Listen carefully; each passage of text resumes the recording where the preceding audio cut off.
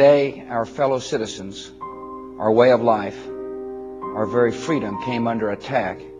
The pictures of airplanes flying into buildings, fires burning, huge structures collapsing, have filled us with disbelief. Today, our nation saw evil, the very worst of human nature, and we responded with the best of America.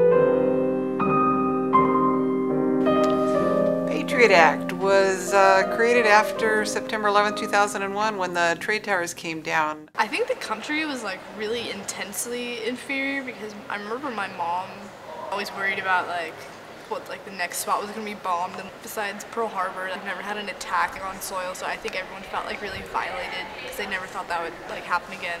It was enacted at a time when we all believe it was really an emergency. Now, I happened to have been in New York. I was in a classroom. I was watching the World Trade Center fall down. New Yorkers were right back to work on Thursday, Friday. I'm not sure that we, on the front lines of this issue, felt like we really needed some sort of congressional action right now to stop what was an extremely elaborate and well thought out and long planned plot against the United States. But congressional action they received. The House of Representatives and the Senate were quickly flooded with proposals for new bills intended to protect America from another terrorist attack. The U.S. Patriot Act was introduced to Congress on October 2, 2001.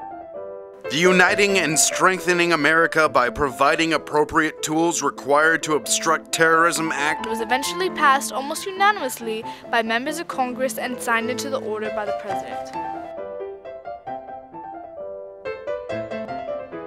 The Patriot Act is ostensibly to give the government the tool to make us all safer. The purpose is to find terrorists and to find out, what they're planning. And it basically gives the government the right to intercept your emails, to intercept phone calls, warrantless searches, and basically be very intrusive into people's lives. And violate their constitutional rights.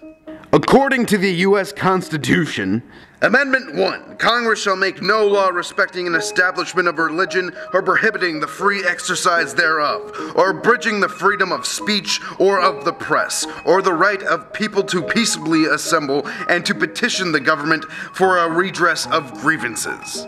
Pertaining to the USA Patriot Act, librarians are prohibited from informing subjects that they are under government surveillance. The Act also allows the government to launch investigations of American citizens based in part on their exercise of speech, such as anti-war groups or activists. As well, the government can monitor religious and political institutions without suspecting criminal activity. Amendment 4, the right of the people to be secure in their persons, houses, papers, and effects against unreasonable searches and seizures shall not be violated, and no warrant shall issue but upon probable cause, supported by oath or affirmation, and particularly describing the place to be searched and the persons or things to be seized. As Ms. Carter had stated, the government is allowed to check your email, wiretap your phone calls, look at your medical and library records, and conduct searches and seizures without warrants or probable cause. They don't even need to inform the person that they are under investigation. This is the FBI, open up! Step aside, FBI. Is there a warrant? Read the Patriot Act.